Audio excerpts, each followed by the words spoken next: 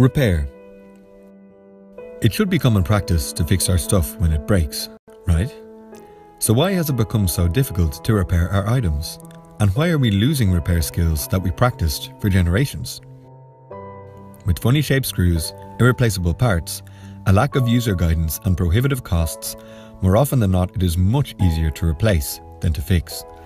But as we tackle climate action and shift towards a circular economy, we must lower this threshold and make repair easier, cheaper and more accessible.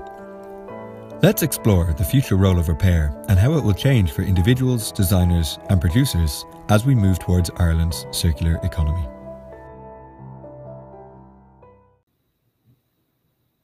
Good afternoon and welcome to this Circular Economy conversation on the right to repair. My name is Sarah Miller and I'm the Chief Executive here at the Rediscovery Centre, which is the National Centre for the Circular Economy in Ireland. Our work here is very much focused on repair, and through our social enterprise activity, public engagement, research and policy programmes, we seek to embed repair in the transition to the circular economy. Personally, I'm delighted to chair the conversation, which is delivered in partnership with the EPA and with the support of their strategic partnership. To kick off this event, I'm going to ask Sharon Finnegan from the EPA to join us. Sharon is the Director at the EPA's Office of Environmental Sustainability. She has a broad range of senior management experience and policy expertise working across central government, where she has most recently focused on environmental policy and climate change. She has worked as the head of the Climate Action Unit in the Department of the Taoiseach. And prior to this, she was the Secretary to the Citizens' Assembly from 2016 to 2018. And she has held a number of roles, including Head of Protocol and Head of Economic Policy. So over to you, Sharon, to introduce the session. Thanks, Sarah. I'm delighted as EPA's Director of Environmental Sustainability to introduce this Conversations on a Circular Economy webinar, focusing on the right to repair. The EPA plays a central role in delivering circular economy in Ireland. We're currently developing a new national circular economy programme to be a driving force for Ireland's move to a circular economy by businesses, householders and the public sector. In a circular economy, waste is prevented, product life is extended, and the maximum value is extracted from products when they're in use. Repair is therefore central to a circular economy.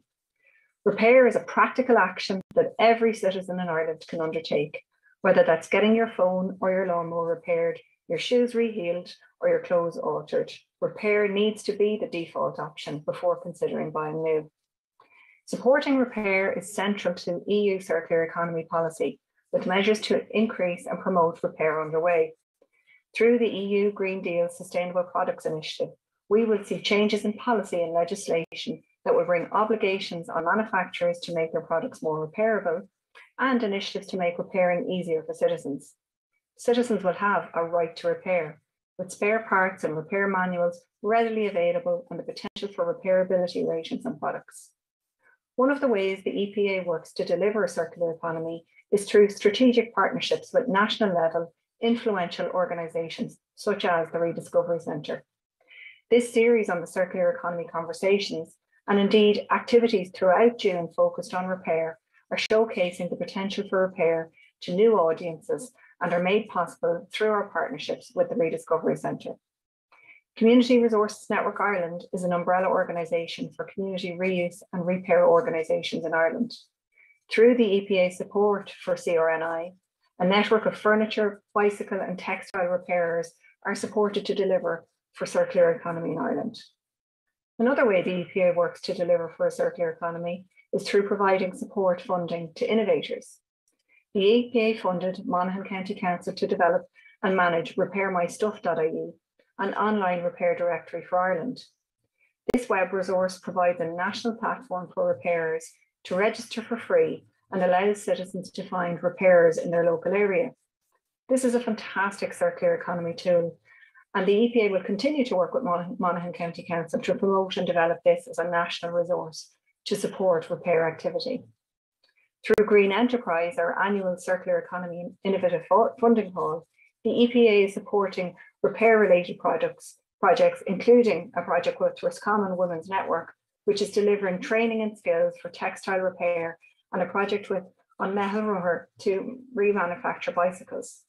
These projects are delivering skills and jobs for the circular economy. Moving to a circular economy is critical for Ireland, not only in terms of protecting the environment, but also protecting our prosperity and protecting local jobs. Supporting repair and repair activities can deliver for circular economy and the green transition in Ireland. I look forward to hearing from our different speakers today on their perspectives on repair, and I'll now pass back to Sarah to lead the conversation. Thank you, Sharon. So let's get started with this conversation. I'm delighted to have with us today Oisín Smith, Minister of State with responsibility for communications and circular economy. And Oisín was elected a Green Party councillor to Dún Laoghaire-Rathdown County Council in 2014. In his previous careers, he has worked with St Vincent's Hospital, and I believe he has also volunteered as a mentor at Coder Dojo, which I think maybe might bring some good technical skills to this conversation. Oisín Smith was elected TD for Dún Laoghaire in 2020. He's Minister for State for Public Procurement and E-Government, and more recently has been appointed, as I mentioned, Minister of State with responsibility for the circular economy and communications. Minister, congratulations on your appointment. Hey, thank you, Sarah. Lovely to have you here with us today. Great. Yeah, then thank you very much for asking me along. And that was great to hear from Sharon there. Great. Can we take it now that your recent appointment is an indication of a serious commitment to the circular economy from the government? Yeah, I think it's a total change of mindset. So we never had a circular economy department in the government before. We had a waste department, and that was about, you know, getting products that were used and then disposing of them in a field or else burning them and putting them in the atmosphere. And that was really the approach, was a linear economy where you start by taking things out of the ground, you put them in a factory to make things, and then you get jobs. And then when you're bored of them or they're a little bit broken, throw them away. So we're changing to a new economy. So it's a massive change to say that's not what prosperity is about. Prosperity is about keeping your resources and holding on to things, keeping them in a circular way, and that when something is a bit worn out or when something's not working, that you fix it, that we learn skills, that we keep. You know, one of the problems with making new things every time something was worn out was that they ended up being made somewhere on the other side of the world. So it wasn't making jobs. And repairing things and keeping things is going to make us more prosperous. It leads to better community, and it gives us skills. So I'm really looking forward to visiting your centre next week and seeing in person rather than on a computer how everything works and meeting people. So thank you very much for having me here. Thank you so much. We're also joined today on the call by Mark Miodownik. Mark is Professor of Materials and Society at University College London. He has a PhD from Oxford University. He has worked as a materials engineer in the USA, Ireland, and the UK. And for more than 20 years, he has championed materials science research that links to the arts, humanities, medicine, and society. Mark has recently set up the Plastic Waste Innovation Hub to carry out research into solving the environmental catastrophe of plastic waste. He is also a multi-award-winning author of Stuff Matters. He regularly presents BBC TV and radio programmes, including the Dare to Repair podcast. Mark, it's delighted to have you here with us today. Hello. Hello, can you hear me? Yeah. I can hear you. There's a little bit of an echo, so hopefully we can address that. Maybe if I could just ask you, in your show, Dare to Repair, you really take a deep dive into the world of repair. Where did this fascination start? Well, I mean, it's just my own frustration, actually, you know, with things coming into my life. I've got small kids, and they would, you know, these toys would come in. They're very, very sophisticated, very engaging, and they would last about a month before something would go wrong. Then I would be tasked by my kids to repair them. And then it's just like pulling your hair out, and the disappointment of the small people. And then, you know, then you start looking at your phone and you realize, hold on a minute, the manufacturers they've made the battery unreplaceable. What?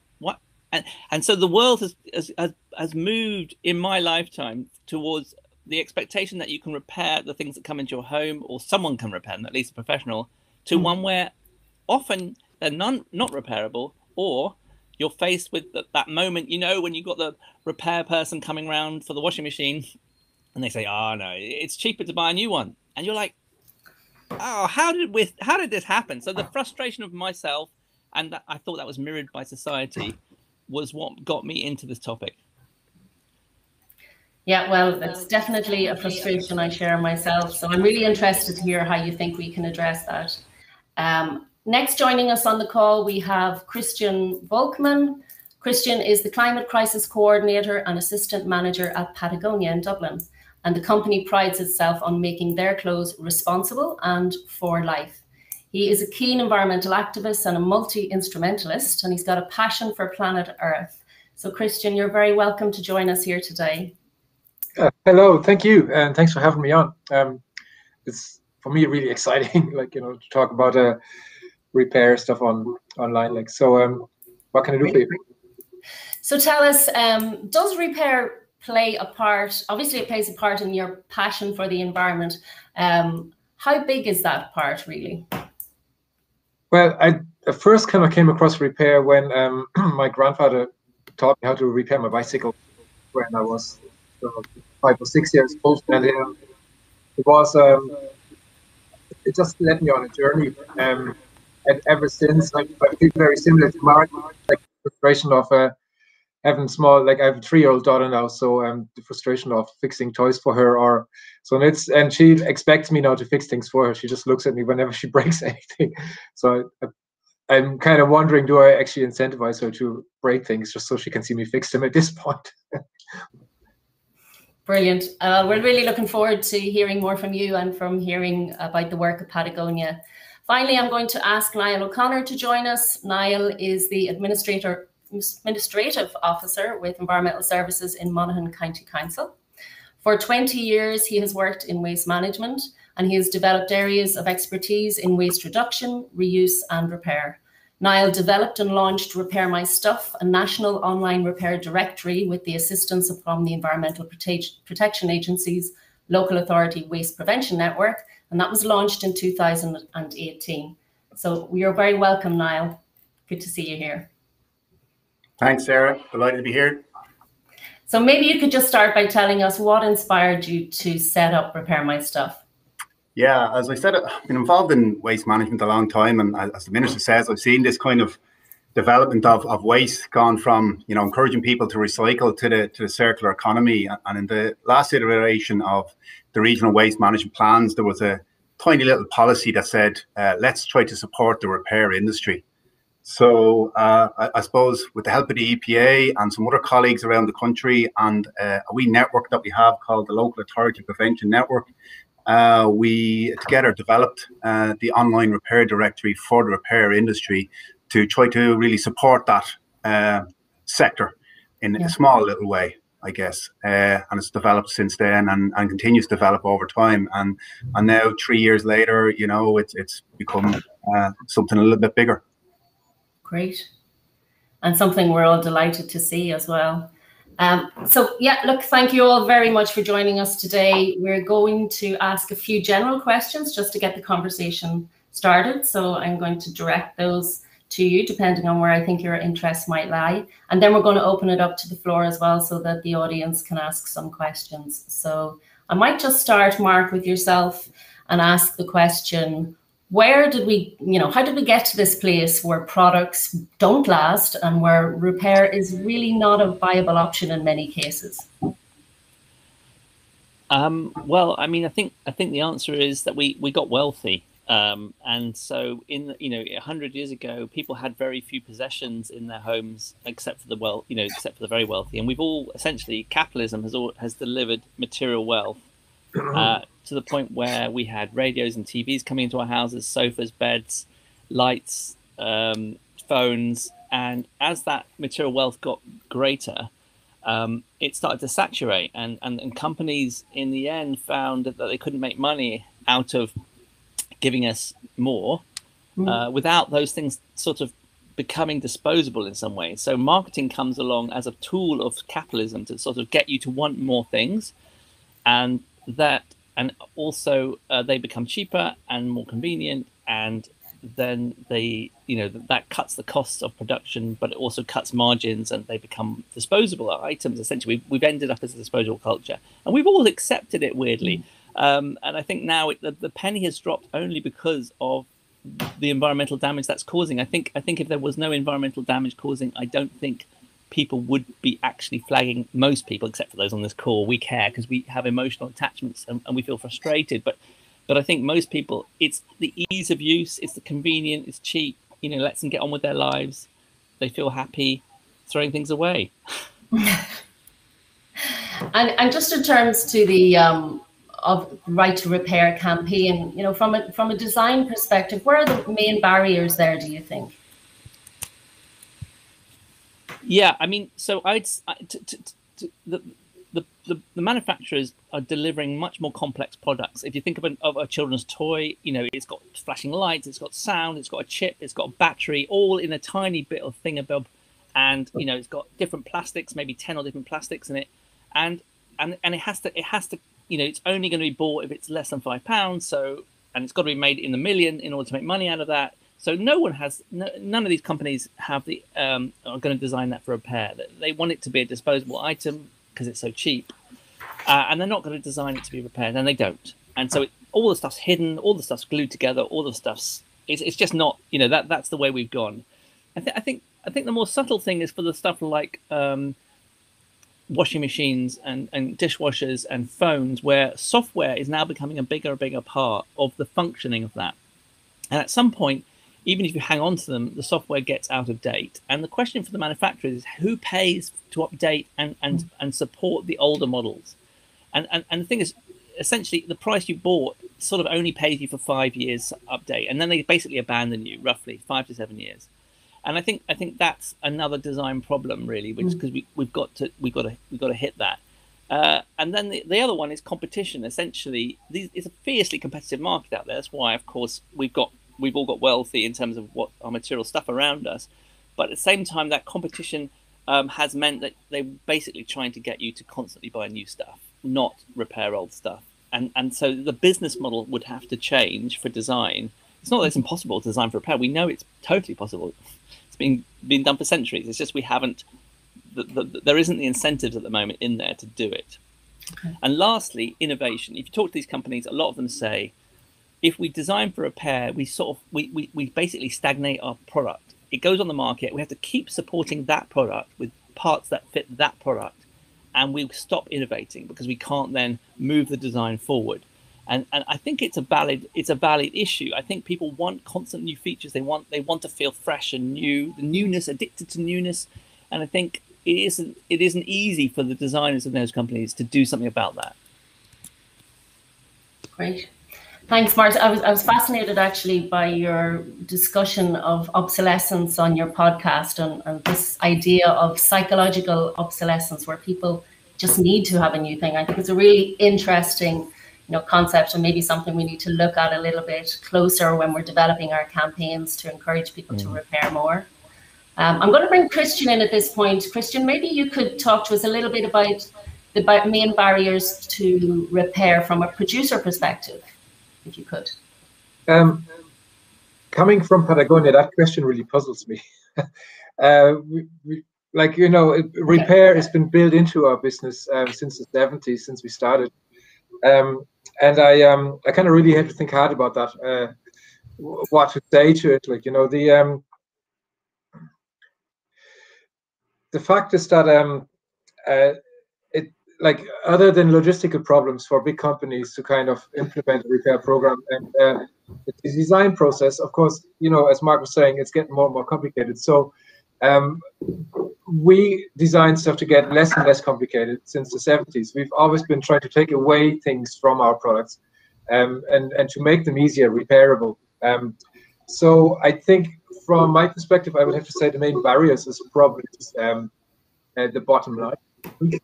You got to, if you have to maximize your profits at all costs, and the environmental costs don't feature into that, that's what you end up with. Yeah, absolutely. Something we struggle with here as well. Niall, just maybe to ask, how do you see the barriers in terms of maybe from a societal perspective? Is there anything you want to tell us maybe that you've learned from Repair My Stuff?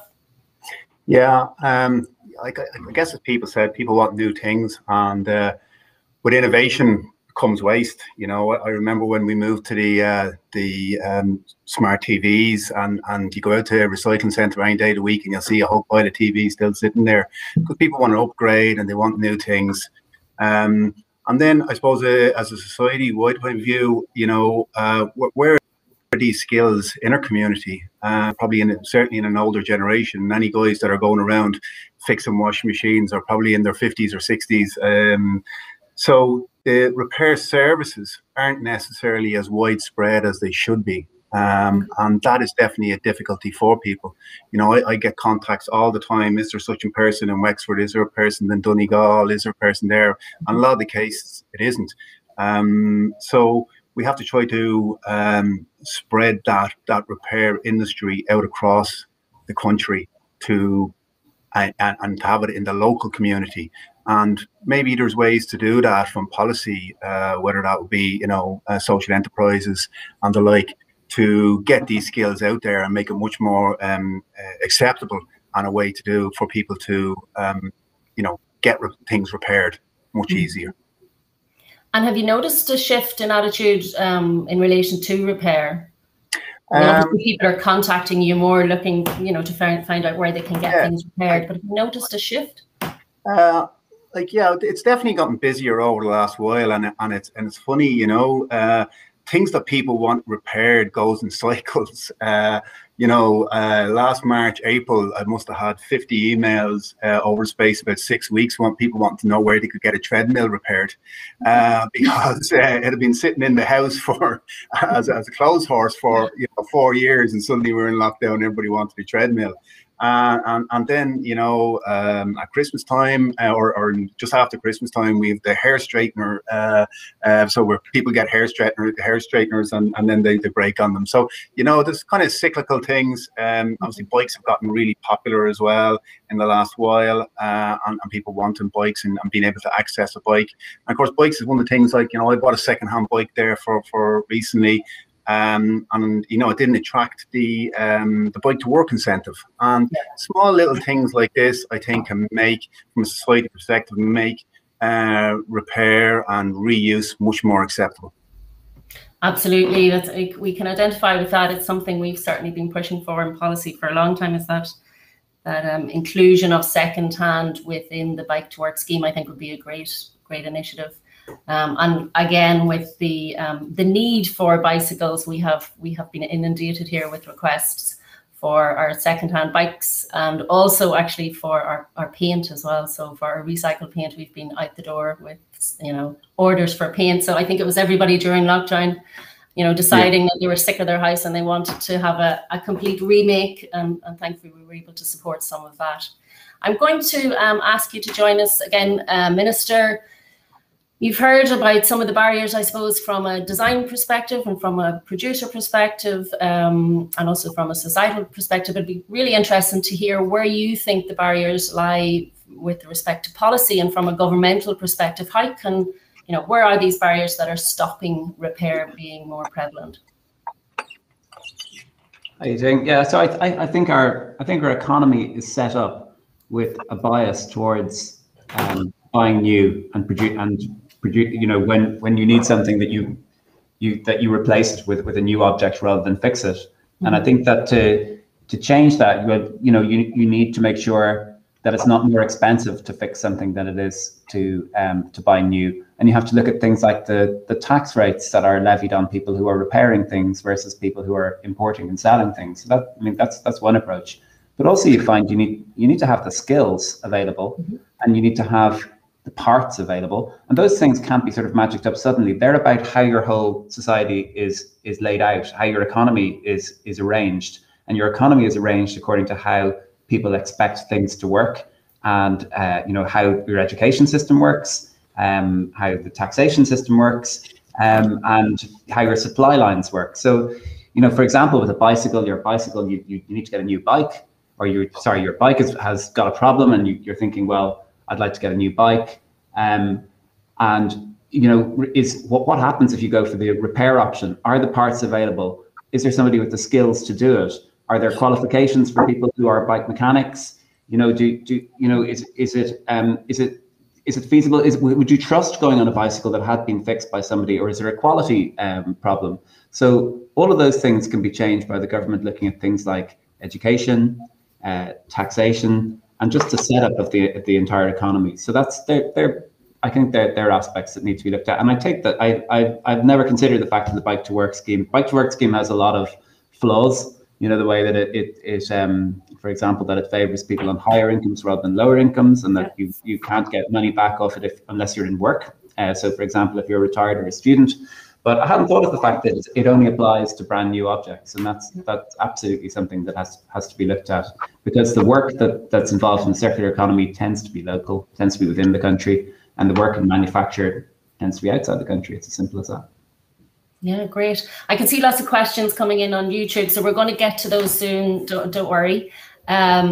Minister, you touched on a few of the opportunities there. Are there any, in addition to potentially bringing the bike to work into the second-hand bikes into the bike to work scheme, are there any other opportunities that you've identified, maybe through the circular economy strategy or other policies that you're hoping to implement now on the back of the climate action bill? Yeah, I mean, we have a circular economy action plan, which is a big long list of things to do, and you should have a look at it. And it's been through public consultation. But I mean, for example, we're funding a network of cycle repair hubs, community cycle repair hubs throughout the country. And the idea is that you can apply to set up one in your town, and it creates, I guess, similar to the centre that you're running, Sarah, in that it trains people, it takes people in, even if you have no qualifications whatsoever, even if you've got a murky background, you can come in and they will train you up.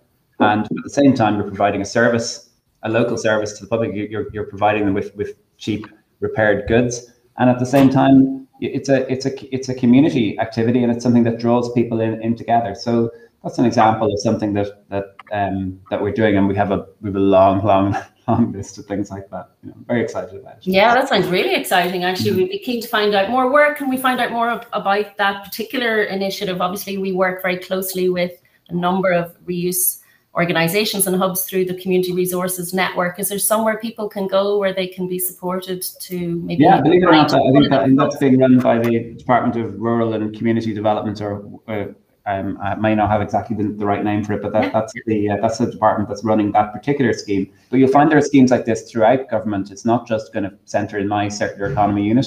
It's throughout. And I had a meeting with the Taoiseach and the Taoiseach recently to discuss, to go through all the circular economy plans.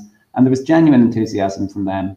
And it's now accepted at a European level that this is the direction of travel. This is how you get emissions down locally. This is how you reduce. And this is how you get local employment. You know, this is how you get skills up, and in a practical sense, because not every skill should be about things you learn in books and academic learning. Like, a lot of stuff is hands-on, and a lot of people are happier doing things with a physical element to them rather than looking at a computer all day. Absolutely. Great. Niall, could I ask you to come in maybe, have you identified any opportunities maybe through Repair My Stuff where we could encourage more repair or support repair more? Yeah, like I've worked with the two, like, you know, repair. I think repair can be divided in two items: electrical repair and everything else. And I guess there's you know, two compliance schemes in the country, and we've started working with them over the last 12 to 18 months with the White Goods Association and the two compliance schemes, We Ireland and EURP.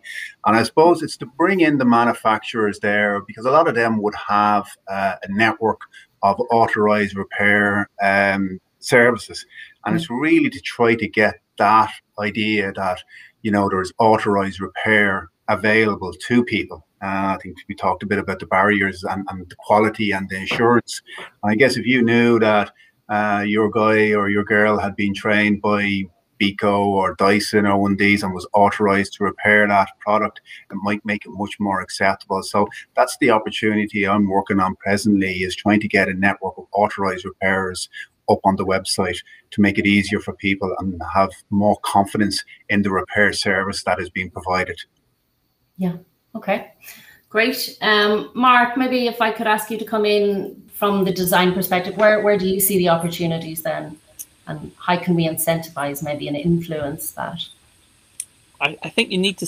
I think companies need to think about the future, and I think that's difficult because they're often trying to look 2 to 3 years ahead just to keep making money. It's very competitive out there, but the truth is that we're going to have washing machines, phones that last 10, 20, 30 years if we're going to get to net zero. And so the whole economy has to transition to the repairable paradigm. It's going to have to do it. The opportunity, I think, is for the early adopters in the manufacturing world to really work out what that business model is. How do you make money out of something? I just want to give the example of a washing machine, because everyone essentially has one in their house, and you kind of need one, and you need one for your whole of your life. So it's not an option as I see it. It's a kind of necessity. So at the moment you buy one, and it lasts 4 or 5 years, and then if something goes wrong with it, essentially it's not surprising. It's a very useful thing. It's constantly running at high speed. It's got lots of complexity. And then essentially someone comes in to have a look at it. It's a motor, it's a bearing, it's a software thing. And often they'll say to you, cheaper to buy a new one, right? Because look at it. I mean, you can buy one for 200 or 300 euro. It's unbelievably cheap. And that is a miracle it's so cheap. But the reason it's so cheap, of course, is we're offsetting all the emissions, and we're essentially not paying for them. Yeah. But now let's think of the same thing. Now, I want a washing machine for 50 years in my life. I don't want it to have to keep buying a new one. So how does a washing machine manufacturer make money out of that situation? Selling me one that's going to last 50 years is going to be a one-off purchase, and then that's it. And the repairs probably aren't going to fund it. So I think we have to really rethink the service model for these kinds of goods. So they sell you something, but they're actually selling you a service, and that service will continue throughout your lifetime. So instead of you not hearing from whichever company it is, Beko, Bosch, you actually hear from them every year. And if the washing machine goes down, like in our house, if it goes down, that's like an emergency. Like if the washing machine is down for 2 or 3 days, the washing piles up. The schools complain, the mud. If I was a washing machine company, I'd be looking towards, okay, you give us a call and we're around there. We'll be around there in 24 hours, and we guarantee you'll be washing again. And essentially you pay an insurance, which is where most of the money is coming from. And also because you've got a relationship with us, we're also going to widen the goods that we sell you for your home. So we might get into toasters, and we might get into dishwashers, and we might get into other things. So actually we're managing a lot of the goods in your home that you think of as essential.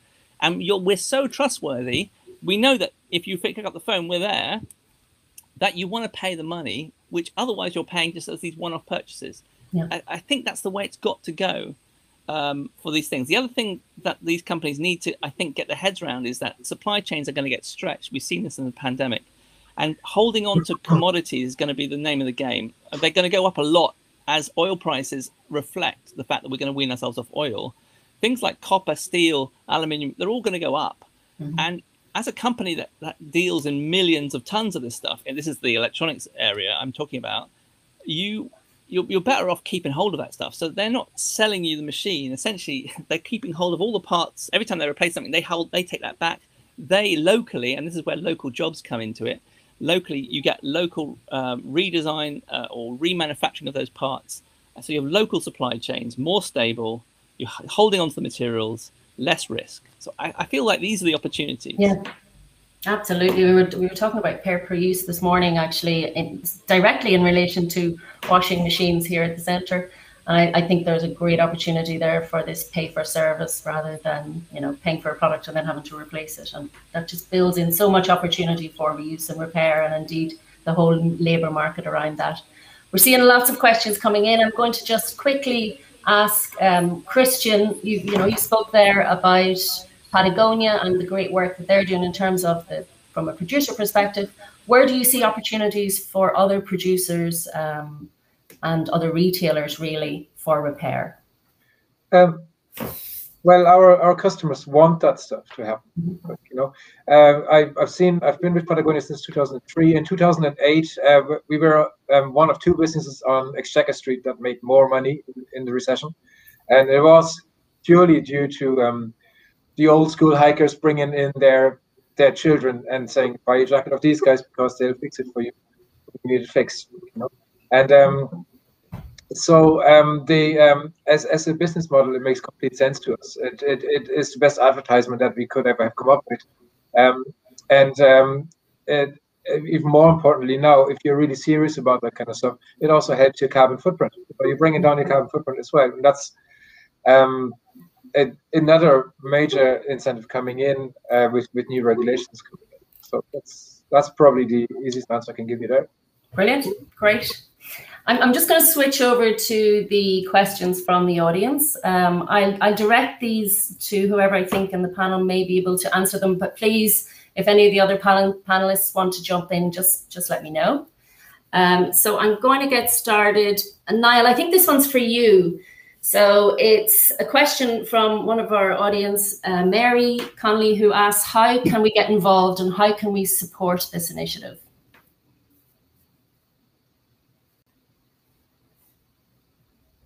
Niall might be on mute there. Or... Sorry, there. Yeah, we've had a lot of community support. The likes of Tidy Towns that would have done this as part of the competition where they advertised in their community for repair services. So any business can register on the site for free, and it's really, you know, trying to promote the site mainly through social media channels and Google AdWords. So really, it's to try to encourage businesses to register. And the more businesses that we have, we've, you know, getting up on 900, and the more places that we have it, the better the service will be. I guess it's frustrating if people go to the website and there's no service in their area. So we're really trying to get as many businesses up as possible to be able to service the need. And I suppose from that, then we'll encourage people back. So encourage businesses to register and encourage people to use the site. Great, super. And then I think in general, you know, Mary, if you're looking for information on repair and reuse, obviously check out our own website at Rediscovery Centre, but also check out the Community Resources Network, crni.ie. There's lots of great resources and support there. Obviously, we have a circular economy strategy or draft strategy now, which just the consultation closed for last Friday, and a circular economy programme, which is delivered through the Environmental Protection Agency. And there's huge opportunity there for everyone to engage and to participate, I think, in the repair sector. Minister Smith, I think we might ask this one to you, and I know it's one that several of our members on the Circular Economy Academy certainly would be interested to know. Are there any tax incentives, or could there be tax incentives to encourage companies to repair? And that's from Sheila Guilford. To encourage companies to repair things, yeah. So I think, and I think you're not talking about designing in repairability, so making sure that the batteries can be replaced, that the company itself would look. I'll tell you what, the tax strategy group is part of the Department of Finance that assesses all the plans, all the suggestions for taxes for the budget every year, and I'll bring that around to them. That's a good suggestion, and I'll ask for that. And that they meet around this time of the year and then prepare a report that goes for the budget later on in the year. So what you're talking about is changing the tax rules for companies to incentivize them to fix things instead of replace them. I think that's a good Absolutely, and maybe looking at tax incentives for repair companies as well. I know a lot of social enterprises involved in repair would be interested in that, so that's certainly something that might encourage new businesses maybe to start up and to repair. I think as well, if there was an opportunity maybe through campaigns like the Right to Repair to ensure that companies make parts available, make manuals available so that people can repair, that's probably something that's a really interesting carrot maybe, or maybe it's a stick. I'm not sure which way you go with it, but I think we do need access to the manuals. We do need access to affordable spare parts as well, potentially. Another one then, there is a concern that manufacturers may restrict the access to the spare parts. So that kind of ties in with what I was talking about, and that comes from the Community Resources Network. How can we ensure that everybody does have the right to repair in Ireland? I know France has brought in some new legislation, and indeed the UK, to support right to repair and to introduce repairability indexes for products. Is that something we could look at, Minister, within? Yeah, I think so too. I think you don't want to have restrictive rules on your product that says that, you know, once you unscrew it, that, you know, that's it, that your guarantee is gone, or that you've broken a licensed term and that you're not allowed to do that you don't really fully ever own the product. So we definitely want to make sure that I think that's something to do at a European level, is that products are designed to be repairable, and that there aren't restrictive clauses which are sort of planned to prevent the average person from using them. And also that generic parts can be used as well. You know, that when you need to change the light bulb that you don't have to buy a bulb that comes from the person who made the lampshade in the first place, and that it is possible to have swap-in parts that are made at least up to a certain standard. But yeah, definitely that's a legislative thing. Okay. I'm not sure who might know the answer to this question, but do BECO have authorized repairers already? Mark, is that something you know? No, I come in maybe. I'm pretty sure they do. Yeah, most of these companies do make money out of repair, and I think the professional repair community. I think that's for an economy to thrive. I think it would be healthier to have a professional repair community, because otherwise, who are doing the repairs? Because otherwise, you're going to get restrictive practice, and you're going to get increased inflation in prices. Yeah, absolutely. And that was another question was brought up by Luca. She was worried that maybe there would be a restriction and would stop people from having a go at fixing things. And that maybe ties in a little bit to liability. We do have a couple of questions on liability. So one important challenge raised in the recent circular economy strategy was liability. And this is potentially an issue for community repair cafes as well as professionals. And how can this be tackled? I'd be happy to open that up to any of the panelists. Niall, perhaps you might have some thoughts on how we could tackle the liability. Like it comes up all the time. When I first started out on this, people thought it was crazy advertising repair services, that Monaghan County Council will get sued if the repair service went wrong, like it definitely is an issue for people, and it probably needs to be taken at government level and at policy level. And it is the legal system that we have in this country. It's different in other countries, and it's definitely an issue for people and for businesses to be able to guarantee their product, I guess, and it is probably going to have to be tackled at national level and a policy level. Yeah. Anyone else like to come on that issue about liability? Christian, your hand up. Well, for Patagonia, it's a bit like the relationship that we have with our customers is a bit of a contract, right? We kind of tell our customers how to look after the stuff, and that we'll repair it as long as it makes sense at all. And they kind of have that understanding of that responsibility that they have for their product, and how much we can meet them towards the end when it does need to be repaired. So there is a lot of education that I guess you can do in general, and manage expectations. But it's in a way it's a kind of social contract. Like we will fix it as long as it makes sense at all. Okay, great. Sarah, is it a problem for your centre? Can I ask? And for centres like yours, getting insurance and is liability a problem? And can you explain it to me a bit better? Yeah, sure. So it's not a problem. You can get insurance for sure. And the problem lies maybe in the wide range of charges that you may come across with the insurance companies. So we obviously are insured for all the delivery of all our services. We have never had a claim in the 15 years or so of operation. Nobody has ever, fallen off the bicycle as a result of poor workmanship or anything like that. We very much invest in our staff and in the training programs and making sure that the products are of extremely high quality. Insurance isn't an issue, but certainly it can be cost prohibitive. And that's something, we've talked about. Is there a way of maybe having a collective insurance system for reuse organizations? That might be something that could warrant investigation. But for us, no, we operate like any other company. We have our insurance policies in place. We take on that liability, and we have the insurances there should anything, touch wood, it never happens, but should anything occur. I guess where the difficulty lies is where you potentially have a lot of volunteers working in a repair cafe, and then there is no umbrella organization that holds the insurance. That's my understanding of the difficulties around repair cafes. Yeah, I mean, I guess every bike shop and every car mechanic must face that issue, because your life is at risk when you take the repaired product, and it happens every single day. You're going out, and so that they're facing that problem already, aren't they? They do, yeah. But I think we get hit twice. So I think sometimes it's not, we're not seen as a regular repair service or a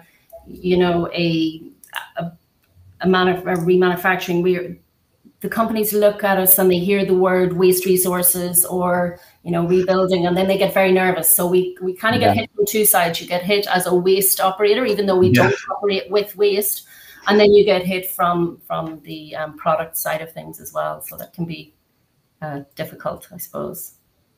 Okay.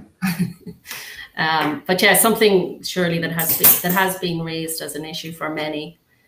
Going to jump to another question here from Evie. She wants to know, are there apprenticeships that train people to fix electric cars?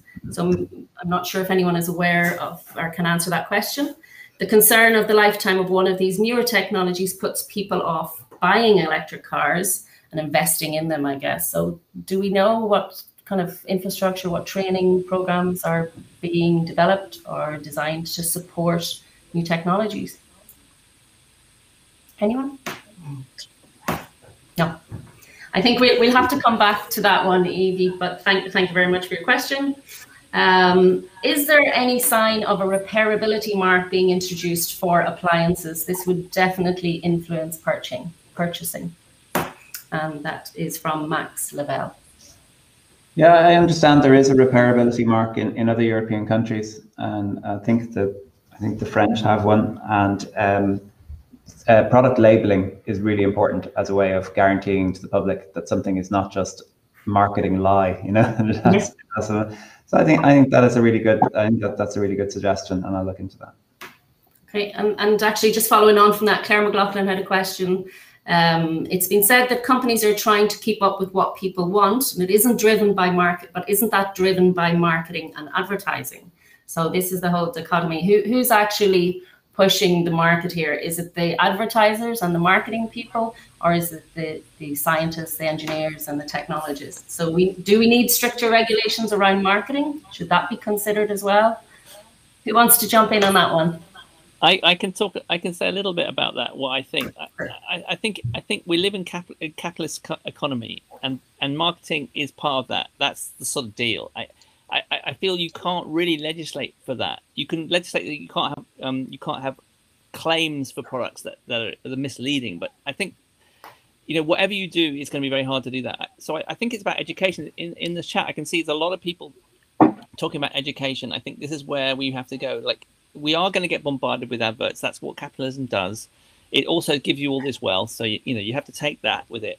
But I think we have to educate our kids to see through that stuff. And I think that starts at school. And I'm really frustrated in the UK, where I'm based, and my kids are at primary school, that they're not taught to repair stuff. It's you know, it's such an easy way to interact with stuff and to work how things work. So it's a way into science and engineering, but it's also a way into design and art. It's a way into textiles. And I think culture change and the appreciation of how amazing the stuff is that we have in our lives, I think that's the way to defeat the marketing and the advertising. I think legislating against it is just never going to happen in a capitalist country. Interesting. Anyone else want to comment on that? Well, there is there's definitely a call for the whole business model of the straight line maximization of profits kind of thing to be and somewhat made to benefit the planet. And there are business there's like certifications out, like the B Corp certification that Patagonia are part of, that incentivize companies to actually look at more than just the cash bottom line, and that, you know, looking at stakeholders and community impact and environmental impact and waste impact and so on of your products, you know, should be a legal requirement. So I think if you start talking about systematic change like that from the top to down kind of approach, but also, as Mark was saying, just, you know, teach people not to believe everything they see on the telly, or, you know, everything that people tell them, like, you know, and that's, I mean, certainly in the last couple of years, coming up as a major issue that really needs to be addressed, I guess. Yeah. Hopefully the legislation brought in under the Sustainable Products Policy will have some impact on that, and we can get rid of some of that greenwashing. But it is indeed a serious issue, I think, because you see more and more advertising at the moment, green this, green that, good for the planet, biodegradable, compostable, and it's very difficult to actually get your head around what is a truly sustainable product.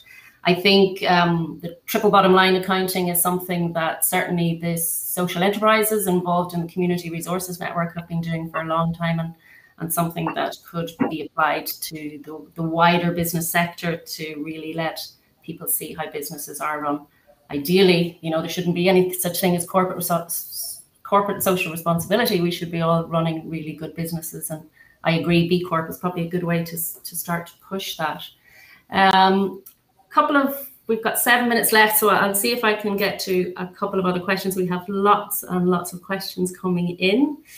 One here from Stephen O'Reilly. How can we sidestep the over-commercialization of the circular economy, and how do we keep the role of social enterprises? Minister, I might ask you to come in on that. Yeah, I think there's a role for both. You know, as we talked about earlier, that we need to find a way that commercial companies are moving away from, are getting into the circular economy as well, that they have incentives to repair things, and that they're not designed and all set up for always replacing objects rather than fixing them.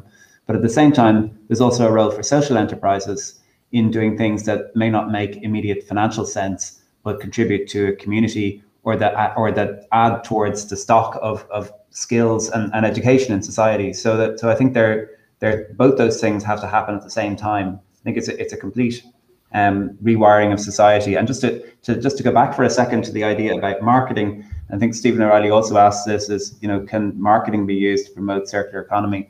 And you know, I think it can. And you said earlier that there's something nice about buying something new. You know, you have something shiny, brand new, that kind of phrase. But there's also something nice about accessorizing something, and there's something nice about personalizing something, and there's something nice about, you know, repairing something so that it's even better than it was, and you have a sense of belonging, or, you know, you've more of a sense of ownership that you've put something into it yourself. And I think that those aesthetics can be promoted, and those ideas, and I think they can fit in. And that, I think that is something that can change in people's minds, is to say to people, you know, vintage clothes, for example, you know, or, you know, you see these jeans with rips in them and so on, or the idea of something having a patina of age, or having a kind of a classic look to it is something that is also valuable, other than just being brand new, shiny, and different from version 7 or whatever the hell, you know, the iPhone aesthetic, that it's, you know, it's new, it's shiny, it's different, it's got a new number. What about having something that's classic and timeless? Yeah, great. And listen, there's so many questions coming in. I think we're going to have to start to wrap up. I know we've already taken up most people's lunch breaks, and we really appreciate you all joining us here today. I'm just going to give the last word over to our panelists. So maybe if you could just wrap up by telling us, what are the main action points that we should take away from today's conversation, and how do you feel personally we can support repair into the future? And maybe I'll start with you, Niall, if you would like to give us your thoughts on that. What's the main takeaways for us today? Yeah, I think there's been lots of interesting points raised, and you know, we've talked a lot about the kind of hardware issue, and we haven't really delved into this whole kind of software issue that Mark alluded to. I think that's going to be the next massive challenge for us.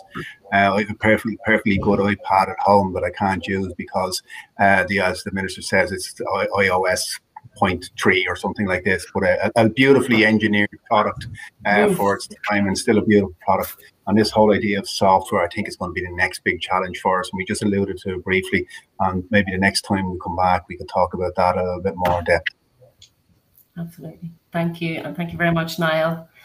Christian, could I ask you to maybe give us your thoughts on what we should take away from today? I would say it's easily recognizable that, like, through our market research and so on, that really the younger generations are so interested in this kind of thinking, and that old school product, or, you know, things that have a patina of age, that are you know, are kind of sexy that way. Like it's just marketing is absolutely useful for this kind of stuff. For Patagonia, 90% of our marketing is environmentally based, and so the whole One Wear program that we run is is set to grow. So I think to companies that are not into repairing yet, like, it's show that flexibility and kind of think away from your business model into new ways. People want to spend money on experiences now. They don't necessarily want to spend money on things anymore. So services to keep those experiences going, that's going to be a major thing. Thank you so much, Christian. Mark, can I put the same question to you and ask for your main takeaways for us? Yeah, I mean, I feel like one of the things that we really need to do is get repair into school. I think education, I really do think, we're talking about a massive cultural change. The minister's just saying it's a complete shift in the way that we run our economies. And it's a non-optional, like net zero is coming, and it's the only way that we're going to keep the earth cool for humans and for other creatures. And we just going to have to repair everything. Everything's going to have to be designed for repair. And our kids are going to need to really get that at school. I think so. Education, both in schools, but also talk to your own kids and your own nephews and nieces, and talk to the people outside the school gate and tell them how you're repairing stuff. Tell them how you're buying this thing. It costs a bit more, but now it's repairable. Tell them about websites that you found that take you through how to change a battery on your phone, so that you're not upgrading your phone because you can't change the battery. You actually are changing the battery, which actually turns out to be quite easier. I've done it a few times now. And so I feel like let's all make this cultural shift happen by talking to each other, talking to our schools, and live that life ourselves. Brilliant. Thanks, Mark. And Minister Smith, if I can ask you for your main takeaways and what we should consider for repair. Yeah, so I got a lot of stuff out of this. Thanks very much. Looking forward to seeing you next week. One of them was that to make sure that our incentives towards behavioural changes, things like the Bike to Work scheme, are not focused solely on new goods. And that would apply, for example, first-time buyer grant. Why can't you get that to renovate a house instead of why is it always to be buying a new house? A liability scheme for repair cafes and places like that. How do you make sure that there's something for social enterprises that they can't get sued so easily? A repairability mark, must look into that, so to tell people that something is fixable. A new aesthetic that people would say that they, rather than buy new, that they would love to, a marketing campaign, I suppose, to support that. And then finally, how do we stop software from being a tool used for obsolescence or that getting in the way of fixing stuff? How do we deal with software that attaches to goods that didn't need software in the past, like washing machines and so on? So how do we get around that? So those are food for thought. Great ideas. Thank you. Thank you so much. I think you're going to make a lot of people happy with those action points. And I suppose it is just gone past 2 o'clock. So I would like to thank all of our panelists who joined us here today. Minister Oisin Smith, TD, thank you very much. Thank you to Mark Miodovnik. Thank you to Niall O'Connor. Thank you to Christian Bulkman. And thank you all for attending here today. We'd also like to thank the Environmental Protection Agency for supporting this event and for participating in the event, and for the ongoing support of our strategic partnership. We will continue with these circular economy conversations, and we will be back again with you shortly with another in the series. Again, thank you all for joining. Thank you to all the panelists, and we will see you all again soon. Hey, thanks, Sarah. Thank you. Thank you.